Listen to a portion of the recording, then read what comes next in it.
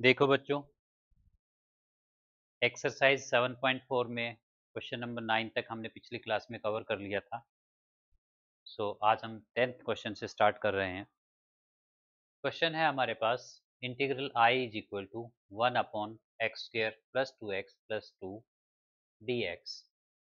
इस क्वेश्चन को हमें इंटीग्रेट करना है। इससे पहले हमने जितने भी क्वेश्चंस किए थे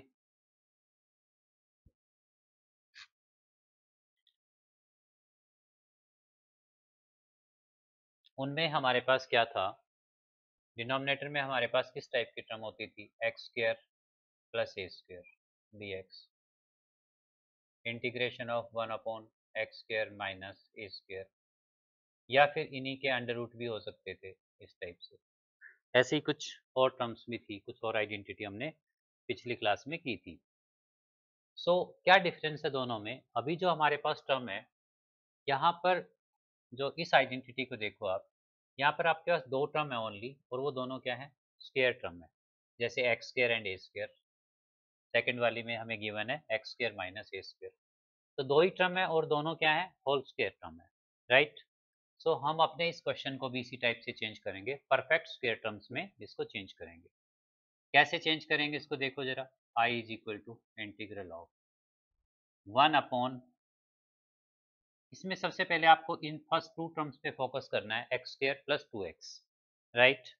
और इसको हम एक परफेक्ट स्क्वायर टर्म में कन्वर्ट करेंगे। इन दोनों टर्म्स को, x² प्लस 2x को कंबाइनली हम एक परफेक्ट स्क्वायर टर्म्स में कन्वर्ट करेंगे।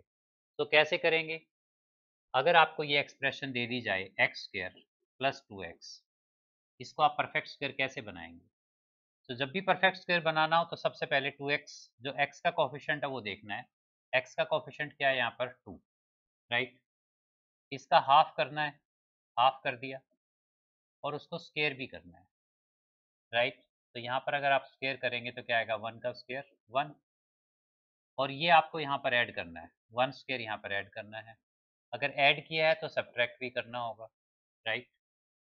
तो 1 स्क्वायर आपको सब्ट्रैक्ट भी करना है। अब ये क्या बन गया, a² plus b² plus 2ab। तो इसे हम लिख सकते हैं x प्लस 1 होल स्क्वायर, और साइड में ये माइनस 1 स्क्वायर क्या हो जाएगा, 1। ठीक है, इस टाइप से परफेक्ट स्क्वायर बनाते हैं। तो ये ध्यान रखना है, जब कभी भी परफेक्ट स्क्वायर बनाना हो तो x के कोफिशिएंट को देखना है। x का कोफिशिएंट क्या है यहाँ पर, 2, इसको इसका हाफ करना है, यानी कि इसको 2 से डिवाइड करना है, और इसका स्क्वायर करना है। जो भी ये टर्म आती है वही ऐड करनी है, ऐड भी करनी है और सब्ट्रैक्ट भी करनी है। तो देखो यहाँ पर x square as it is रहेगा, 2x का कोफिशिएंट 2 है, उसको आपने हाफ कर दिया, हमने साइड में भी देखा। और ठीक है, 2x को तो एज इट इज लिखना है, प्लस में जो ये आया था, 2 से 2 को कट किया था तो 1 का स्क्वायर आया था, 1 यहाँ, 1 स्क्वायर यहाँ पर ऐड करना है। 1 स्क्वायर ऐड किया है तो 1 स्क्वायर माइनस भी करना है, माइनस भी करना है 1, और प्लस में 2 पहले से ही हमारे पास था क्वेश्चन में, यहाँ पर ये जो 2 था। ठीक है, समझ आया होगा आई थिंक। नहीं आया तो एक बार इसको दोबारा रिपीट करके देख लीजिए। चलते हैं आगे। This is now I is equal to integral of 1/। अब इसको आप क्या लिख सकते हैं, ये कंप्लीट टर्म क्या है, a² plus b² plus 2ab। x² यानी कि a², 1 का स्क्वायर यानी कि b², और 2x वाली जो टर्म है दैट इज 2ab। इसको आप क्या लिख सकते हो, x प्लस 1 होल स्क्वायर, ये x प्लस 1 का होल स्क्वायर है, एंड ये माइनस 1 प्लस 2 कंबाइनली क्या बन गया, प्लस 1। ठीक है, प्लस 1, इस 1 को आप लिख सकते हैं 1 का स्क्वायर dx, करेक्ट। ये हो गया बच्चों x प्लस 1 का होल स्क्वायर प्लस 1, राइट। अब अगर यहाँ पर x प्लस 1 को पुट कर लिया जाए, put x plus 1 is equal to T, x plus 1 को क्या पुट कर लिया जाए, t, एंड अगर इसको डिफ्रेंशिएट करते हैं तो ये हो गया dx is equal to dt, right. हमारा इंटीग्रेशन अब क्या बन गया, I is equal to 1/, x plus 1 की जगह क्या रखेंगे, x प्लस 1 की जगह रखेंगे t। ये हो गया t square plus 1 square plus 1 square,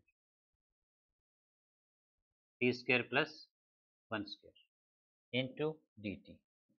इसका इंटीग्रेशन क्या होगा, ऐसे इंटीग्रेशन, अच्छा इसके ऊपर रूट भी है, रूट भी लगाना होगा हमें, ये सारा रूट के अंदर है।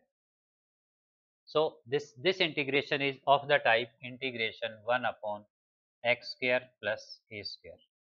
और इस टाइप का इंटीग्रेशन क्या होता है, इस टाइप के टर्म का इंटीग्रेशन क्या होता है, log of x plus under root of x square plus A square plus C. Correct.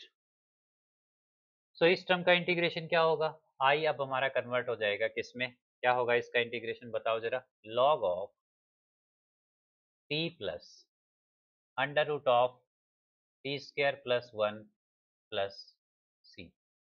Correct.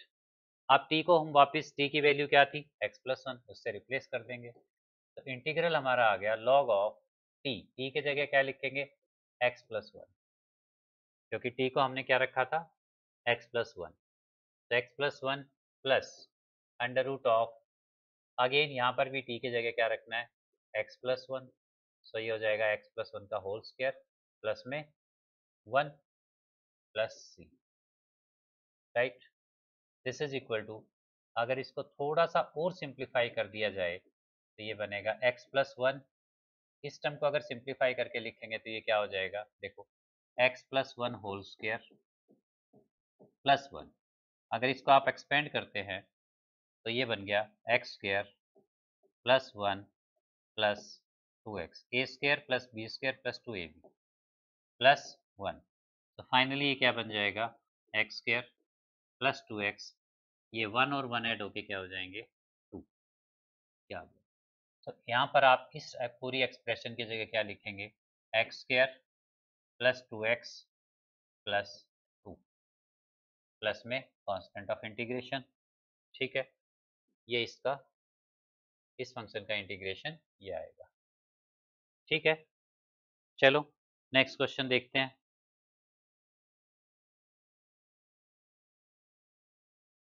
Next question है बच्चों, integral I is equal to 9x square plus 6x plus 5। कैसे करेंगे इस क्वेश्चन को, यहाँ पर भी उसी टाइप से है, नीचे एक क्वाड्रेटिक एक्सप्रेशन है और इसको हमें क्या बनाना है, दो होल टर्म्स का, दो टर्म्स का whole square, like x plus 1 square plus something constant like 5 square, कुछ इस टाइप की टर्म्स में हमें इसको कन्वर्ट करना है। कैसे करेंगे देखो जरा, कैसे कर सकते हैं हम ये, इसके लिए आपको क्या करना है, जैसे मैंने पिछले क्वेश्चन में बताया था, पहले आप इन टर्म्स पर फोकस कीजिए, एक्स स्क्वायर एंड एक्स के टर्म्स को फोकस कीजिए। ठीक है, और उसमें भी स्पेशली क्या करना है आपको, एक्स के कोफिशिएंट को देखना है। राइट।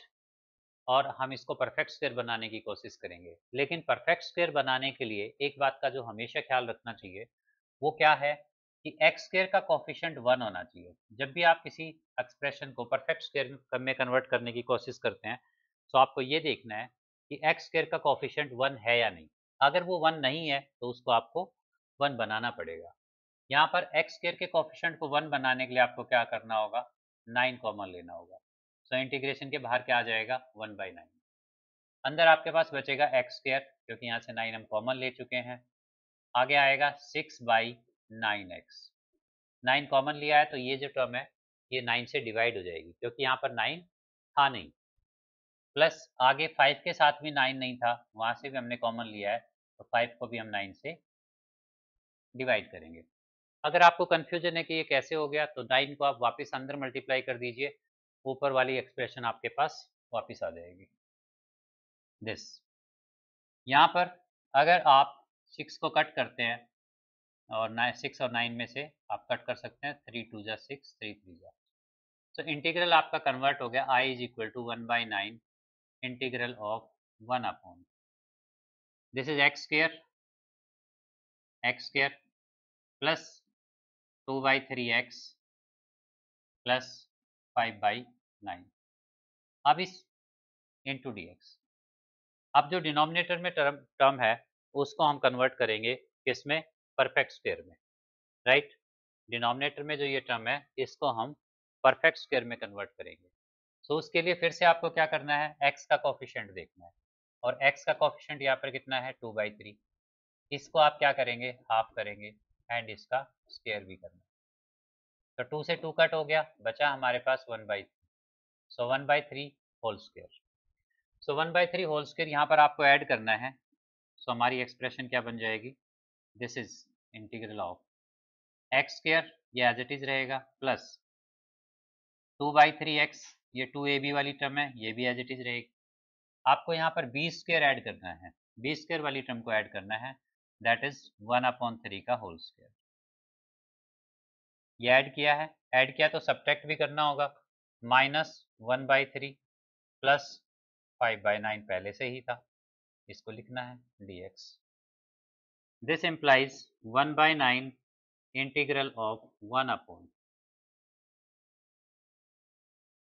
अगर इस एक्सप्रेशन को देखा जाए यहाँ तक, तो ये क्या है, ए square, this is a square, this is B square, and ये जो टर्म है ये है 2ab। आप चेक करके देख सकते हो, ये 2ab वाली टर्म है, ठीक है। सो ये जो रेड मार्क वाली टर्म है, इसको आप लिख सकते हो x प्लस 1/3 होल स्क्वायर। ये x प्लस 1/3 का क्या है, होल स्क्वायर है। आगे जो दो टर्म है, -1/3 एंड 5/9, 5/9 -1/3, 5/9 प्लस का है और 1/3 क्या है, माइनस का है। इसमें अगर आप एलसीएम लेते हैं तो ये आपके पास हो जाएगा 5 - 3/9।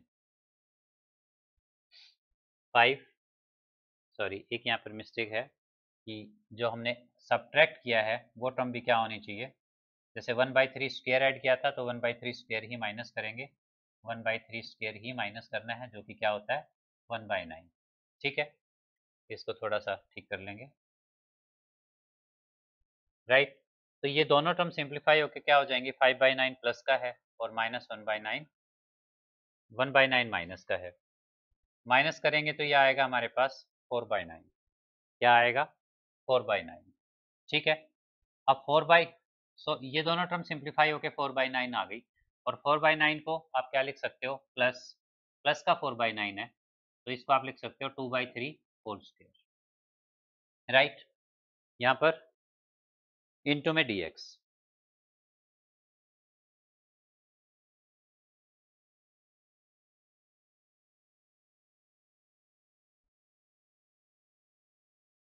दिस इज नाउ, क्या लिख सकते हो इसको आप, I is equal to 1/9 x plus 1/3, x plus 1/3, x plus 1/3 को हम x की तरह से ट्रीट करेंगे, या फिर इसमें हम क्या कर देते हैं, late x plus 1/3 is equal to t, इसको t ले लें।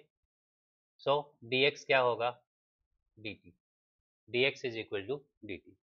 सो इंटीग्रल हमारा कन्वर्ट हो गया, I is equal to integral of 1/, x plus 1 को आप लिख सकते हैं t, so this is t square plus 2/3 whole square, t square plus 2/3 whole square, इसमें कन्वर्ट कर सकते हैं आप, ठीक है। अब देखो क्या लिखेंगे इसको, इनटू में dt।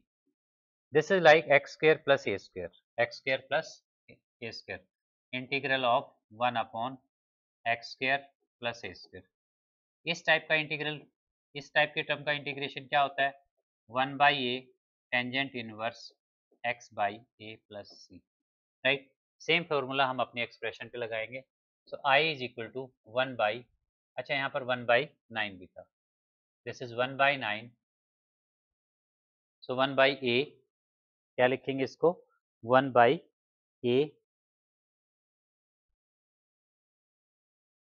ठीक है, 1/a, सो 1/2/3, 2/3, 1/a tangent inverse x, x के जगह क्या है यहाँ पर t, x बाई ए के जगह लिखेंगे हम 2/3, राइट, प्लस सी।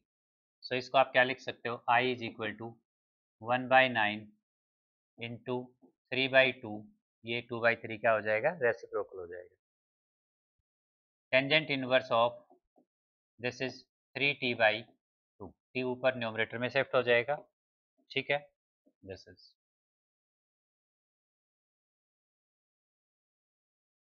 प्लस सी। अब हम t की वैल्यू रिप्लेस कर देंगे, यहाँ से इसको कट कर दीजिए 3, तो सो ये क्या आएगा 1/6 टेंजेंट इनवर्स ऑफ 3, टी के जगह क्या लिखेंगे, टी क्या था, x plus 1/3 of divided by 2 plus C. Further इसको सिंप्लीफाई किया जाए, 1/6 टेंजेंट इनवर्स दिस, इसको एलसीएम लेंगे तो ये 3x हो जाएगा, और एलसीएम से नीचे का एलसीएम कट हो जाएगा, तो ये आएगा 3x प्लस 1। एलसीएम से एलसीएम क्या हो जाएगा, कट हो जाएगा, सॉरी एलसीएम से इस 3 से एलसीएम कट हो जाएगा, डिवाइडेड बाई 2 प्लस सी। ये हमारा फाइनल इंटीग्रेशन होगा। ठीक है, चलिए नेक्स्ट क्वेश्चन पे देखो जरा, नेक्स्ट क्वेश्चन क्या है, बताओ जरा कैसे करेंगे इस क्वेश्चन को। वैसे उसी टाइप का क्वेश्चन है, कुछ डिफरेंट नहीं है इस क्वेश्चन में भी, तो थोड़ा सा एक पॉइंट यहाँ पर थोड़ा चेंज है, और वो पॉइंट क्या है अगर मैं आपको बताऊं, क्या चेंज है देखो जरा। I is equal to, this is equal integral of 1/7 minus 6x minus x square. Usually जब हम a plus B whole square open करते हैं तो ये क्या होता है, ए square plus B square plus 2ab, ए square plus B square plus 2ab, या a माइनस बी ओपन करते हैं तो ये क्या होता है, this is a square plus B square minus 2ab। यानी कि जो ये ए स्क्वायर और बी स्क्वायर वाली जो दोनों टर्म है, ये दोनों हमेशा क्या होती है, प्लस में होती है। ठीक है, लेकिन इस एक्सप्रेशन में यहाँ पर एक्स स्क्वायर क्या है, माइनस का है, तो पहले हमें एक्स स्क्वायर को क्या बनाना होगा, प्लस बनाना होगा। अच्छा, अब ये अंडर रूट के अंदर में है पूरी expression, 7 minus 6x minus x square. सो आप ऐसा नहीं कर सकते कि माइनस बाहर निकाल लिया आपने और आप एक्स स्क्वायर को क्या बना लें, पॉजिटिव, प्लस में 6x और माइनस 7, ऐसा नहीं कर सकते। क्यों नहीं कर सकते, क्योंकि अंडर रूट के अंदर यह ये पूरी टर्म, सो माइनस बाहर नहीं निकल सकता। अंडर रूट -1 क्या होता है, अंडर रूट -1 क्या होता है, आयोटा स्क्वायर, इमेजिनरी नंबर होता है, कॉम्प्लेक्स नंबर होता है। ठीक है, सो -1 को आप रूट के बाहर नहीं निकाल सकते, इस बात को आप बिल्कुल अच्छे से समझ लीजिए कि -1 को आप रूट के बाहर नहीं निकाल सकते। ठीक है, अगर आप ये कॉमन भी लेते हैं तो आपको ऐसे ही लिखना पड़ेगा, minus of x square plus 6x minus 7, इस टाइप से आपको लिखना पड़ेगा, और ये जो माइनस साइन है ये रूट के अंदर ही रहेगा, रूट से बाहर नहीं आएगा। करेक्ट, देखो जरा, तो इस क्वेश्चन को हम कैसे करेंगे देखते हैं। देखो, मैं इसको ऐसे लिख रहा हूं, 7 माइनस, मैंने यहां से माइनस कॉमन लिया, तो ये जो माइनस का 6x है ये हो गया प्लस 6x, और प्लस लिखेंगे x square into D x, ये हमारी एक्सप्रेशन है। ठीक है, अब देखिए जरा, जो ये 7 minus 6x plus x square under root ये है, इसका क्या, इसको कैसे चेंज करेंगे, 7 minus, this is x square plus 6x, right. अब इसको हमें परफेक्ट स्क्वायर बनाना है, परफेक्ट स्क्वायर बनाना है तो x का कोफिशिएंट देखो, x का कोफिशिएंट क्या है, 6, 6 का क्या करेंगे, हाफ, हो गया हाफ, और इसका स्क्वायर भी करना है, तो ये आ गया 3, 3 स्क्वायर हो गया ये, राइट, क्या हो गया, 3 स्क्वायर। सो यहाँ पर आपको 3 स्क्वायर ऐड करना है, ऐड किया है तो 3 स्क्वायर हमें सब्ट्रैक्ट भी करना पड़ेगा, राइट, लाइक दिस।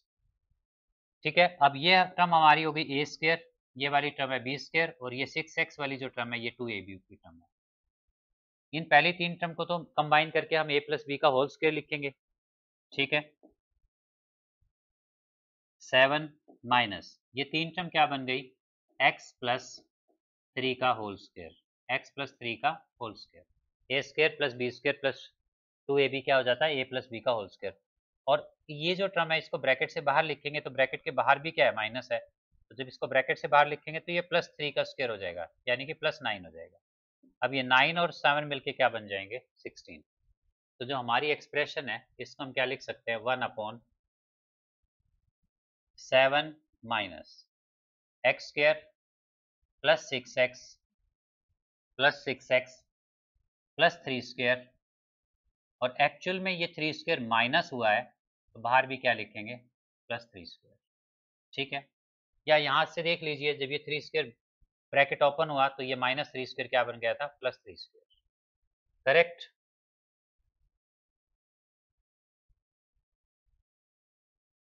देखो जरा, दिस इज इक्वल टू, क्या लिखेंगे इसको, 1/, अब ये 3 स्क्वायर हो जाएगा क्या, 9, और ये 7 क्या हो गया, 6, 7 ऐसे ही रहेगा, सॉरी।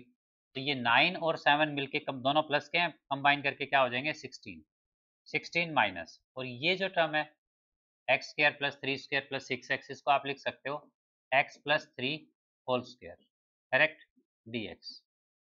एंड बच्चों ये जो 16 है इसको भी आप क्या लिख दीजिए, 4 लिख दीजिए, तो ये हो गया। अच्छा, ये रूट के अंदर है, रूट भी लगाइए। सो 4 स्क्वायर माइनस एक्स प्लस 3 का whole square under root dx। Question हमारा इसमें चेंज हो गया। अब क्या करेंगे, अब हम पुट करेंगे x प्लस 3 को t, x प्लस 3 को क्या पुट करेंगे, t पुट करेंगे। x plus put x plus 3 is equal to t, तो dx क्या हो जाएगा, dx is equal to dt। Question I अब हमारा इंटीग्रल किस में चेंज हो गया, integral i is equal to integral of 1/रूट of 4 square minus x plus 3 को हमने t पुट कर लिया है, तो ये बन जाएगा t square. Now this question is of the type a square minus x square. किस टाइप का क्वेश्चन हो गया ये, a square minus x square, ठीक है। और ए square minus x square 1/a square minus x square dx, इसका integral क्या होता है, sine inverse x by A plus सी। क्या होता है इसका integration, sine inverse x by A plus सी, ठीक है। सो क्या करेंगे, देखो जरा, i is equal to sine inverse this is t by 4, t by 4, x by ए, मतलब यहाँ पर x क्या है, t है, और a क्या है, 4, करेक्ट।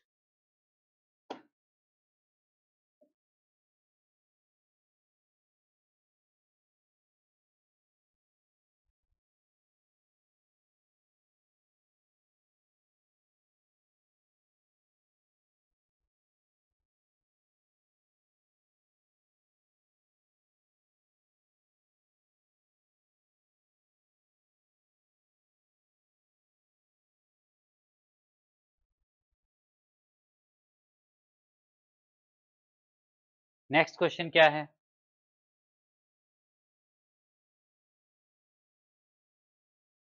नेक्स्ट क्वेश्चन है, ऐसा क्वेश्चन हम कर चुके हैं पहले ही, i इज इक्वल टू, कैसे करेंगे इस क्वेश्चन को, इंटीग्रल ऑफ, देखिए जरा, 8 plus 3x minus x square. सो यहाँ से आप एक्स स्क्वायर की टर्म इसमें फिर से नेगेटिव आ गई, ऐसा पहले भी एक क्वेश्चन में आया था, तो इसको आपको क्या करना है, प्लस में कन्वर्ट करना है, तो हम माइनस कॉमन ले लीजिए, तो ये एक्स स्क्वायर क्या हो जाएगा, प्लस एक्स स्क्वायर हो जाएगा, और जो प्लस 3x है ये क्या कन्वर्ट हो जाएगा, -3x, ठीक है। क्या करेंगे अब, i is equal to integral of 8 as it is रहेगा, 8 में कोई चेंज नहीं आएगा, माइनस ये क्या है, एक्स स्क्वायर माइनस 3x। तो एक्स का ऑप्शन क्या है, 3 का हाफ करेंगे और उसका स्क्वायर भी करेंगे, क्या बन गया, एक तो यहाँ पर 8 minus x square minus 3x plus 3/2 whole square, तो ऐसे ही लिख देंगे, ठीक है। अब एक्चुअली ये जो 3/2 है, ये 3/2 होल स्क्वायर हमने क्या किया है, माइनस किया है, क्योंकि ब्रैकेट के बाहर क्या है, माइनस, तो ये एक्चुअल में माइनस हुआ है, माइनस हुआ है तो आपको प्लस भी करना पड़ेगा, प्लस क्या करना पड़ेगा, 3/2 का होल स्क्वायर, 3/2 होल स्क्वायर क्या होता है, 9/4, तो मैं यहाँ डायरेक्टली 9/4 ही लिख देता हूँ, ठीक है। आई होप कि आपको समझ आ गया होगा। देखो जरा, इनटू क्या लिखना है, dx, so I is equal to integral of 1/, अब आप ये देखिए 8 प्लस 9, 9/4 सॉरी, 8 प्लस 9/4, ये क्या हो जाएगा 32 प्लस 9 एलसीएम लेंगे, ठीक है, एलसीएम लेंगे 32/4, तो ये हो गया 32 एंड 9 41/4, राइट, क्या बन गया ये 41/4। सो ये दोनों 8 एंड 9/4 दोनों कंबाइन होके क्या बन जाएंगे 32 बाई सॉरी 41/4। इस 41/4 को आप लिख सकते हो √41/2 का होल स्क्वायर, √41/2 का होल स्क्वायर। सो यहाँ पर आपके पास ये क्या बन जाएगा √41/2 का होल स्क्वायर, एंड ये जो एक्सप्रेशन है ये क्या है x माइनस 3/2 का होल स्क्वायर। सो माइनस, बीच में माइनस का साइन है, x माइनस 3/2 का whole square into D x, correct. देखो जरा, अब इस पे कौन सा फॉर्मूला लगाएंगे, किस टाइप का इंटीग्रल बन गया ये ए square minus x square, this A square minus x square, इस टाइप का इंटीग्रेशन। क्या फॉर्मूला लगेगा sine inverse x by A, sine inverse x by ए, ठीक है, प्लस में सी, ये वाला फॉर्मूला लगेगा। तो इसके अकॉर्डिंग ये क्या बन जाएगा आई इज इक्वल टू, अच्छा जो हम हर बार ये क्या करते हैं इसको टी पुट करते हैं, अगर ये लीनियर टर्म है और x का कोई कोफिशिएंट नहीं है, मतलब यहाँ पर x का कोफिशिएंट क्या है 1, तो आप डायरेक्ट भी फार्मूला लगा सकते हो। ये पूरी टर्म जस्ट x की तरह ही एक्ट करेगी, जैसे हम x को ट्रीट करते हैं वैसे ही इसको ट्रीट करना है। और अगर आपको ये समझ नहीं आ रहा हो तो जैसे कि हमने पिछले क्वेश्चंस में किया है, आप इसको टी पुट कर लीजिए, ठीक है, उससे कर सकते हैं आप। अदरवाइज इसको आप डायरेक्टली x की तरह ट्रीट कीजिए, बस कंडीशन ये है एक तो यहाँ पर x का कोफिशिएंट 1 होना चाहिए, राइट, और ये पूरी टर्म क्या होनी चाहिए लीनियर होनी चाहिए, मतलब जो टू पावर के अंडर में जो टर्म है वो क्या होनी चाहिए लीनियर होनी चाहिए। तो आप सिंपली इसको x की तरह से ट्रीट कर सकते हैं, ठीक है। और फिर भी अगर नहीं समझ आता है तो आप इसको टी पुट करके कर लीजिए जैसे हम पिछले क्वेश्चंस में करते रहे हैं। तो ये क्या बन जाएगा बच्चों साइन इनवर्स ऑफ x के जगह क्या है हमारे पास x-3/2 divided by a √41/2 plus में c। सो i क्या आ गया i is equal to sine inverse of 2x-3 upon √41, और न्यूमरेटर और डिनोमिनेटर दोनों का एलसीएम क्या है 2 है, इसलिए देख दोनों एक दूसरे को क्या कर देंगे कैंसिल कर देंगे, प्लस में क्या है c, correct.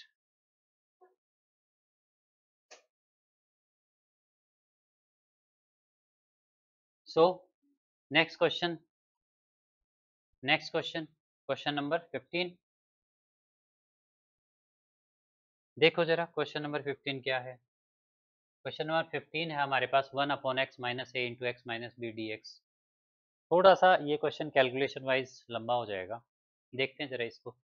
I is equal to, मैं अपना मार्कर यहाँ पर थोड़ा सा फाइन टिप कर लेता हूँ, क्योंकि अगर इसको इसी साइज के से लिखते रहे तो ये जगह भी ज़्यादा लेगा और इस पे आएगा नहीं।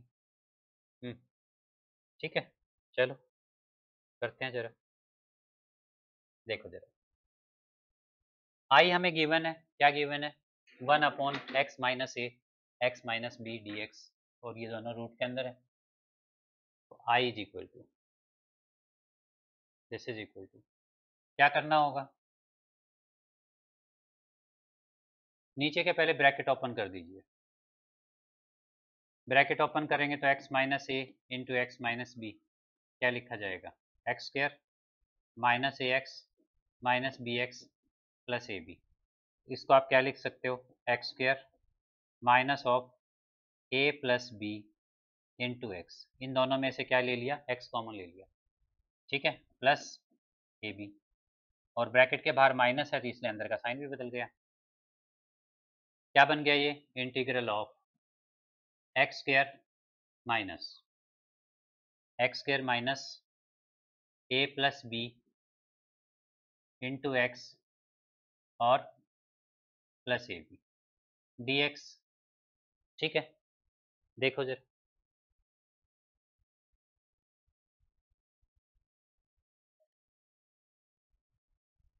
क्या करें अब, फिर सिर्फ हम परफेक्ट स्क्वायर बनाने की कोशिश करेंगे, और परफेक्ट स्क्वायर बनाने के लिए x का कोफिशिएंट देखना है। x का कोफिशिएंट क्या है यहाँ पर, a प्लस बी। क्या है x का coefficient, a plus B. So a plus B को आप क्या करेंगे, हाफ लिखेंगे। क्या लिखेंगे, हाफ। इसका हाफ करेंगे, ये हो गया this.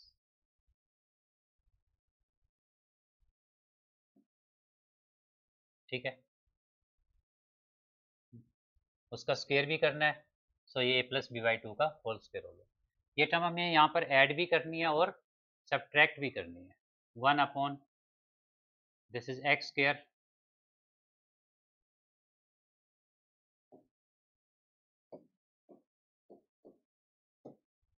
X square minus a plus B into x, plus क्या करना है, प्लस हमें करना है a plus B by two का होल स्क्वायर, और माइनस जो टर्म ऐड किया वो माइनस भी करेंगे। तो प्लस ए बी तो यहाँ पर पहले से ही था, और हमें माइनस क्या करना है, जो हमने टर्म ऐड किया है वही माइनस करनी है। a plus B by two whole square minus करना है इंटू डी एक्स। करेक्ट, कुछ नहीं किया हमने, जस्ट ये टर्म ऐड किया है और ये सब्ट्रैक्ट किए, बाकी कोई चेंज नहीं किया।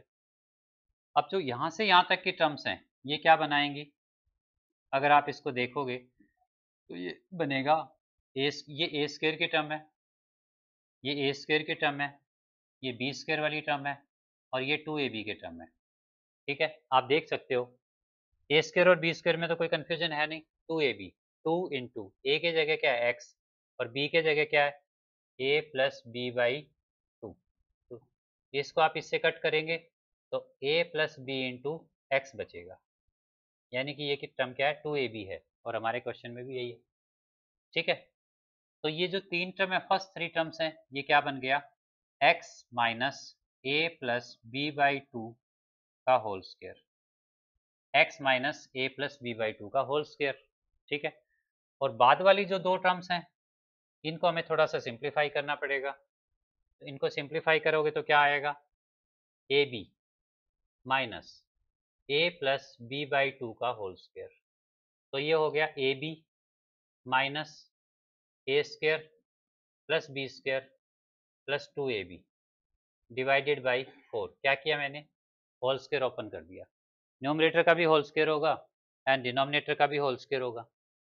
ठीक है, एलसीएम लीजिए, ये 4 यहाँ पर मल्टीप्लाई होगा ए बी के साथ, तो ये बनेगा 4ab माइनस ए स्क्वायर, इस ब्रैकेट को ओपन कर दीजिए, माइनस ए square minus B square minus 2ab।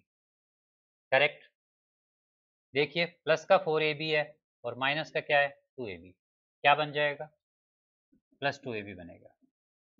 2ab minus ए स्क्वायर माइनस बी स्क्वायर।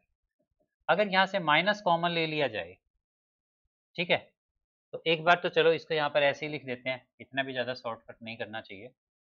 तो क्या बचेगा, प्लस 2ab माइनस ए स्क्वायर माइनस बी स्क्वायर। ठीक है, और ये साइड में सॉल्व किया हुआ दिखाई देना चाहिए कि एग्जामिनर को कि आपने कैसे किया है, वरना एग्जामिनर को लगेगा कि कहीं से चीटिंग कर ली आपने।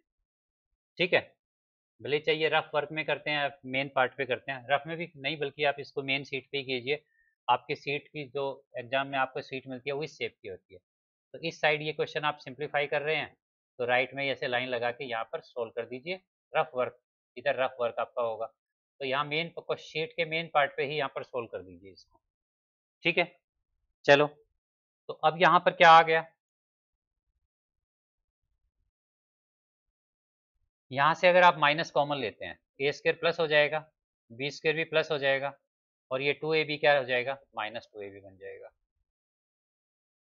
दिस इज, और इसको आप क्या लिख सकते हो, देखो ए square plus B square minus 2ab, क्या लिख सकते हैं इसको, minus of A minus B whole square, minus of A minus B whole square. Correct, सो ये एक्सप्रेशन अब हमारी कन्वर्ट हो गई किसमें, 1 upon x minus A plus B by two whole square, A plus B by two whole square. और ये जो आगे वाली एक्सप्रेशन है इसमें से अगर माइनस कॉमन ले लिया जाए तो ये क्या बन जाती है, ए माइनस बी होल स्क्वायर। इसको आप लिखेंगे x माइनस ए माइनस बी का whole square into D x. समझ आया? ठीक है, अगर नहीं आया तो एक बार वीडियो को आप रिपीट करके देख सकते हैं।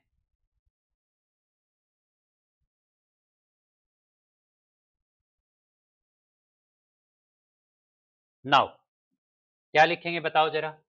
अब हमारा इंटीग्रेशन किस में चेंज हो गया, i इज इक्वल टू, अब देखो जरा, ये जो फर्स्ट टर्म है दिस इज लाइक x, जो फर्स्ट टर्म है लाइक x और सेकंड टर्म क्या है a की a, this is like a। जो वेरिएबल टर्म है वो x होगी और जो कांस्टेंट टर्म है वो y होगी, सॉरी a होगी। सो इसमें आप या तो x minus A plus we by T को टी पुट कर लीजिए, अदरवाइज आप डायरेक्ट भी लगा सकते हैं, कोई जरूरी नहीं है टी पुट करना। मैं आपको पुट करके दिखा देता हूँ। Put x minus A plus B by two is equal to T. जब आप इसको डिफ्रेंशिएट करोगे तो dx इज इक्वल टू क्या हो जाएगा, dt। ठीक है, अब क्वेश्चन आपका कन्वर्ट हो गया, i is equal to dt upon इस कंप्लीट टर्म को क्या लिखेंगे। अच्छा एक बात और, अंडर रूट था जो हमने छोड़ दिया है, अंडर रूट भी लगाना है, अंडर रूट भी लगा दीजिए, कंप्लीट का अंडर रूट है। ठीक है, क्वेश्चन में एक बार चेक कर लेते हैं अंडर रूट है क्या, हाँ अंडर रूट है। ठीक है, dx upon dt upon sorry, ये क्या बन गया, रूट ऑफ, जो फर्स्ट टर्म है वो हमारी टी स्क्वायर बन गई, माइनस ए माइनस बी का होल स्क्वायर, राइट। क्या होगा इसका integration, this is x square minus A square, x square minus A square type से इसका इंटीग्रेशन होगा, जैसा एक्स स्क्वायर माइनस ए स्क्वायर का होता है। तो बच्चों ये बन गया i is equal to log of T plus under root of T square minus A minus B का होल स्क्वायर। ठीक है, प्लस सी। अब टी को हमें वापस रिप्लेस करना है, आई क्या आएगा हमारा, लॉग ऑफ, टी को क्या लिखना है, टी को लिखना है हमें x minus A plus B by two, x minus A plus B by two, और इसमें ज़्यादा सिंप्लीफाई करने की जरूरत नहीं है, इसको ऐसे ही छोड़ दीजिए। ठीक है, प्लस अंडर रूट में जो टर्म है T square minus T square क्या होगा, x minus A plus B by x minus A plus B by two का होल स्क्वायर। ठीक है, प्लस सॉरी माइनस, माइनस क्या है, ए minus B whole square plus सी।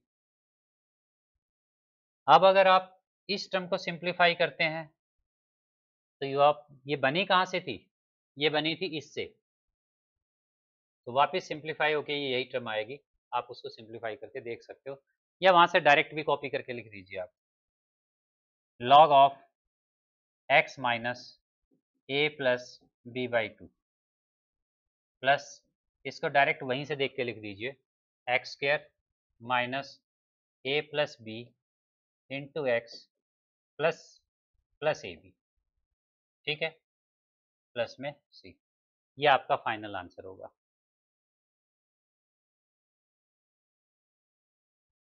एक स्टेप अगर इसमें आप और लिखना चाहें तो आप ये भी लिख सकते हो, x minus A plus B by two plus, अब ये कहाँ से आया था आपके पास, ये जो एक्सप्रेशन है ये आपके पास आई थी यहाँ से, यानी कि इन दोनों फैक्टर्स को मल्टीप्लाई किया था तब ये एक्सप्रेशन आई थी। तो इसके जगह पर वापस आप क्या लिख सकते हो, वही दो फैक्टर फिर से भी लिख सकते हो, x माइनस ए into x minus B whole mod plus में सी, राइट।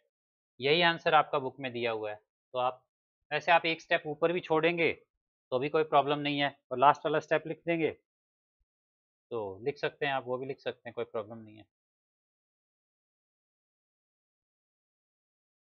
16 ऑनवर्ड जो क्वेश्चन है बच्चों वो थोड़े से अलग मेथड के हैं, तो उनको हम नेक्स्ट वीडियो में कवर करेंगे। ओके, यहाँ तक को आप प्रैक्टिस कीजिए, तब तक